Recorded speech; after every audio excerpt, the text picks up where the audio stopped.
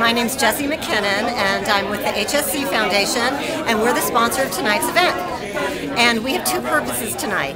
One is to award our Advocates in Disability Award for 2010. And that's a young person between the ages of 14 and 26 who've distinguished himself or herself with their advocacy efforts. My name is Ryan Lamke. I'm a retired corporal from the United States Marine Corps. I was wounded in 2005.